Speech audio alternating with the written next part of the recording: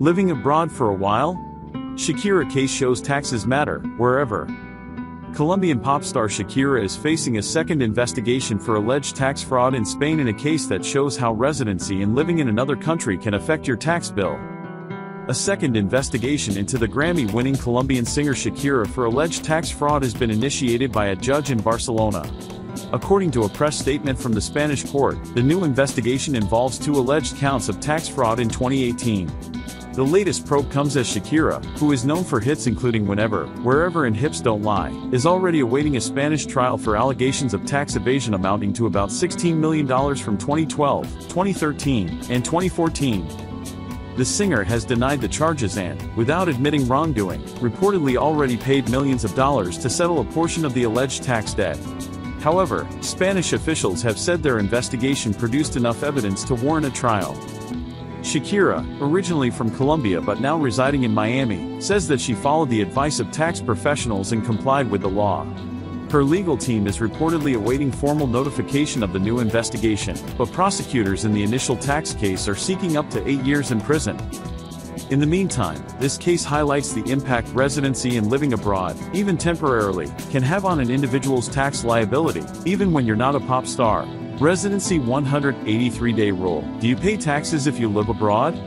According to Spanish tax authorities, Shakira resided in Spain for over 200 days annually from 2012 to 2014, making her liable to pay taxes there.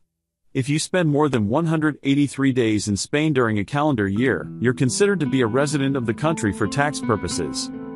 Spain isn't the only country that uses the 183-day rule to determine whether you are a resident for tax purposes. The 183-day rule generally says that if you spent 183 days or more in a country during a year, you are considered a tax resident of that country for that year. Different countries use different criteria to figure out whether a person living there should be taxed as a resident. For example, the United States has tests, a green card test and a substantial presence test, for determining tax residency status. The calculations can be confusing because the substantial presence formula has a 31-day component, a 183-day component spread over 3 years, and numerous exceptions. Some U.S. states also have residency requirements based on the 183-day rule.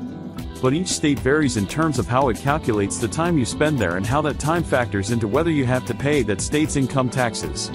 For example, establishing residency for tax purposes in Florida, a state with no income tax, may not be as easy as you expect. Residency and taxes can be a factor when you live in one state and work in another.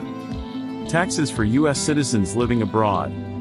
As for U.S. citizens and resident aliens, the IRS term for non-U.S. citizens who meet either the green card or substantial presence tests, the IRS says your worldwide income is subject to U.S. income tax, no matter where you live.